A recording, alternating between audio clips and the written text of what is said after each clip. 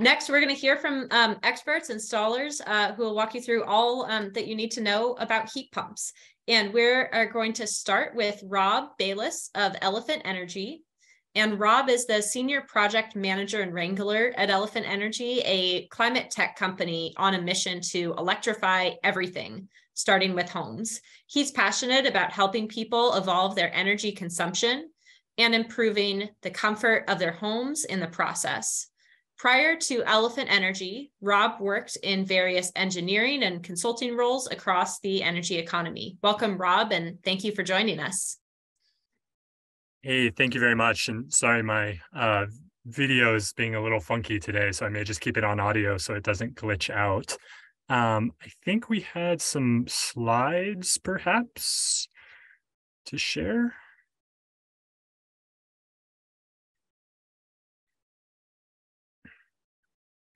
Awesome. Thank you very much.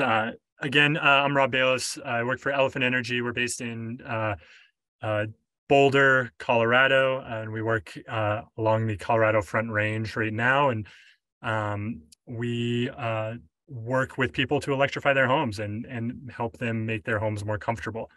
So I think we can go to the next slide.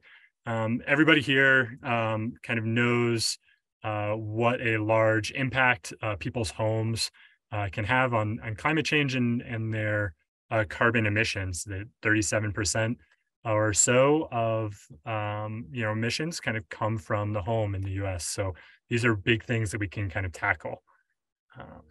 And next slide. And so there are so many things that go into it, and we'll just flip to the next slide quickly.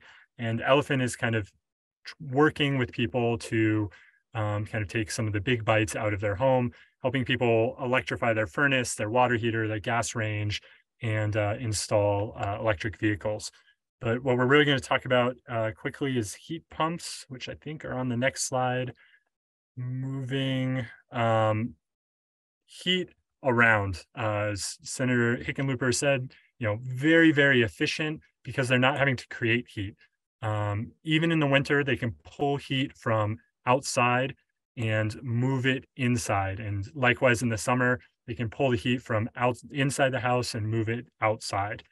So again, everybody hopefully has a little bit of familiarity and background knowledge. And so we were told to keep things short. So I was just going to talk quickly on the next slide about the difference between a couple different types of heat pumps. Lots of people have heard ducted versus ductless. In Colorado, many of the systems are set up to be centrally ducted. That means you have registers in most of the rooms, and you have a single furnace or AC unit that pushes air throughout the house. That's not true everywhere. Places with older systems, they have heat oil, they have boilers. And what do you do in that case? It's possible that maybe you use a mini split system, and that's what's on this slide.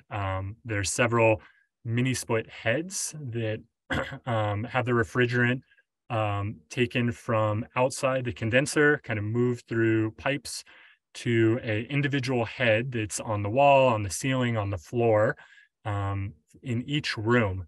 And that allows you like great zonal control, which means you can kind of have it be different temperatures in different rooms.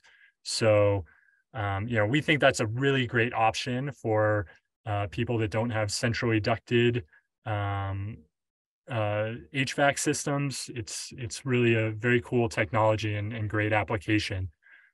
So I think there's one more slide, and then I'll pass the baton, and people are very welcome to ask more questions. So this is a centrally ducted setup that you see the picture, and it's really just a replacement for your furnace. So, who would use a ducted versus a ductless? There's some bullets here.